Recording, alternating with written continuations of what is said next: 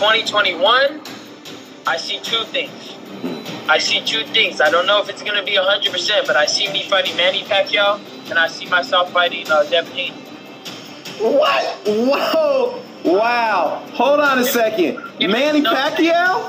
It makes no sense, but I'm going to tell you, Freddie Rhodes told me that Manny Pacquiao can make 140.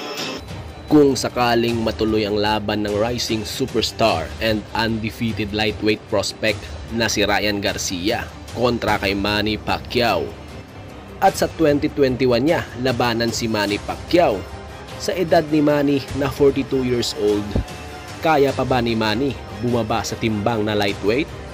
You told me before that you can make 135. That was maybe about a year ago. Is that still the case? Can you still make 135 if you had to for a fight against a guy like Lomachenko? Yeah, I can still make 135. Nang mga panahon na gustong itapat si Vasily Lomachenko kay Manny Pacquiao. Wow, that was impressive stuff. You just made an undefeated top fighter in the weight division quit. He literally said, "No mas." How did you do it? Sa kasagsagan ng nasa prime si Lomachenko. Sa panahon ngayon sa lightweight division ay mayroon 4 na hari o tinatawag na 4 kings. Kagaya dati, mayroon 4 kings sa lightweight na pinagbibidahan nila.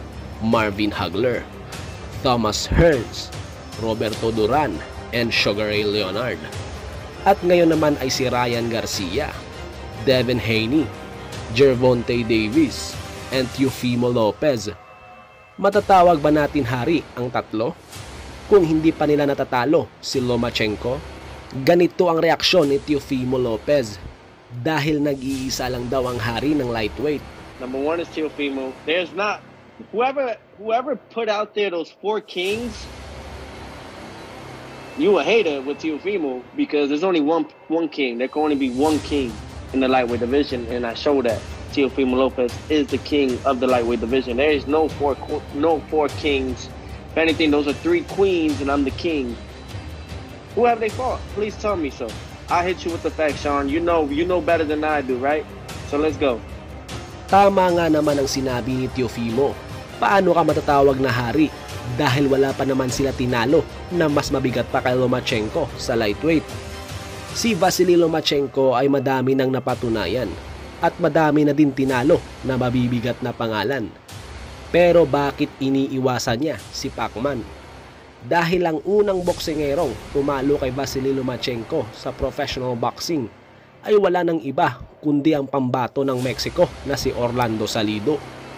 Pero si Orlando Salido ay tinalo lamang ni Juan Manuel Marquez.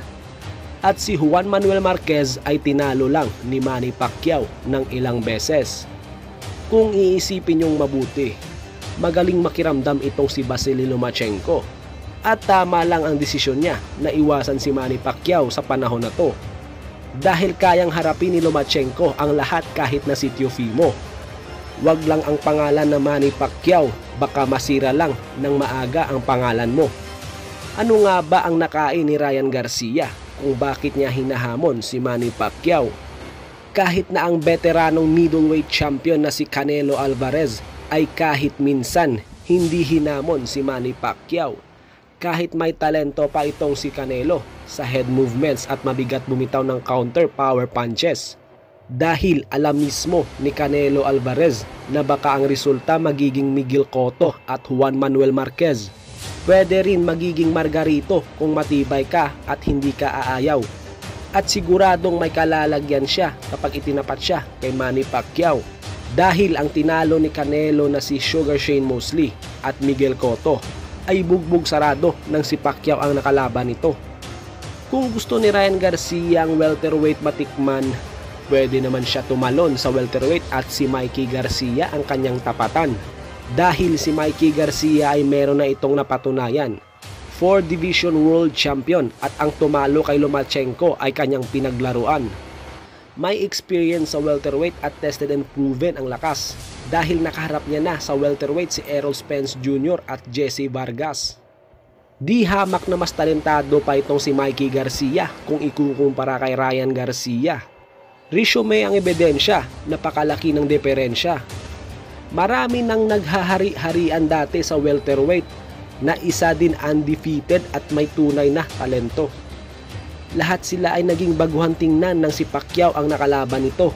Mas may tsansa sila dahil sanay at subok na sila sa bigat nito.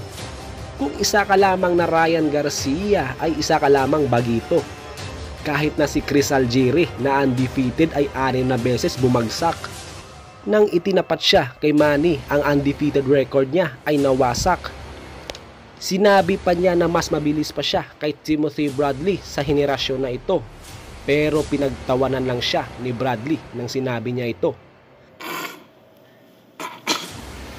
Did you just say he's faster than me? Oh my gosh. That's hilarious. Tim's fat. He's not really known as a fast guy. It's like, what am I known for, kid? Like, really? Like, really? Fat? Fat? He's faster than me? Really? Are you serious? Algieri's faster than me? Are you serious? Come on, man. You gotta be kidding me. You gotta be kidding me, man. You're taller, but not faster. Ang masasabi ko lang, walang karapatan si Ryan Garcia makalaban si Manny Pacquiao. Sa isang exhibition, pwede na siya. Pero imbis na si Manny Pacquiao, kay Floyd Mayweather muna siya. Dahil fame lang naman ang habol niya at kay Floyd Mayweather naman ay pera. Si Manny Pacquiao naman ay ang fame at pera ay nasa kanya na. Dahil kung may isang hari man sa lightweight na pwedeng sumagupa sa isang welterweight, wala nang iba kundi ang nag-iisang hari na si Teofimo Lopez. Harapin muna niya ang di-kalibreng si Danny Garcia, Sean Porter at Keith Thurman. Kahit kay Mikey Garcia na lang muna dahil baguan pa lamang ito sa timbang ng welterweight. Pero mismo ang hari ng lightweight na si Teofimo Lopez ay wala pang lakas ng loob dahil baka matulad lang siya sa 4 Division World Champion na si Mikey Garcia na ang undefeated record na dumihan ng umakyat sa welterweight. At explain lang natin ng konti kung bakit matatawag natin na hari si Teofimo Lopez at hindi si Ryan Garcia, Gervonta Davis at Devin Haney. Dahil ang hawak ni Ryan Garcia ay ang WBC Interim World Lightweight title. Ang kay Gervonta Davis naman ay ang WBA World Lightweight title. Ang kay Devin Haney naman ay ang WBC Lightweight title. Pero ang kay Teofimo Lopez naman ay ang hawak niya, WBA, IBF, WBO, and WBC Lightweight title o tinatawag na franchise WBC Lightweight title. Masasabi ko lang kay Ryan Garcia, parang record niya hindi madisgrasya, pipiliin niya muna ang kalaban bago siya maghamon at mag-practice muna siya ng ilang taon. Hindi yung bata ka pa pero naghahamon ka na. Porket natalo mo lang si Luke Campbell, iisipin mo na malupit ka na. Hindi dapat ganon. Baka pag nakaharap mo si Manny, iihi ka lang sa iyong pantalon. Lahat ng tao napapasigaw kapag si Pacquiao na ang bumitaw. Kilala naman natin si Manny na hindi umaayaw. Kung nagtataka kayo kung bakit 40 million ang gusto ni Pacquiao para palagan si Crawford, sa dinami-dami ng experience ni Manny Pacquiao sa ibabaw ng ring, alam niya na ang negosasyon kung paano ang hatian sa larong boxing. Lalo na siya lang naman ang inaabangan ng lahat. Manalo o matalo, ang pangalang Manny Pacquiao sa history ay nandoon na nakasulat. At ito ay babala sa mga nag-iisip na si Pacquiao kay Crawford ay umaatras. Ang totoo, dati pa siya ni Manny Pacquiao hinahamon at siya lang ang umiiwas. I tell you this, since before I'm wanting to fight Terrence Crawford, but I don't know why they don't give it to me. Bob Arum said that you didn't want to fight. No, I want to fight even before Jeff Horn. Why Jeff Horn and why not Terrence Crawford? Mga estilo ni Crawford, mga suntok ay basic at nakaw. Kung ikukumpara kay Pacquiao, madaming suntok na mabilis, may kasama pang sayaw. Si Crawford, ang narating mo, mahina pa at ang babaw. Kung ikukumpara kay Manny, 8 division walang makakaagaw. Pag ako mag-aanalisa, maririlto ka sa akin at tatalsik. Dahil marunong ako magtugma sa pag-aanalisa at pinakamabagsik. Kung sino man ang nagsabing mahina ko, kung usapan ng boxing, halika ipapakita ko.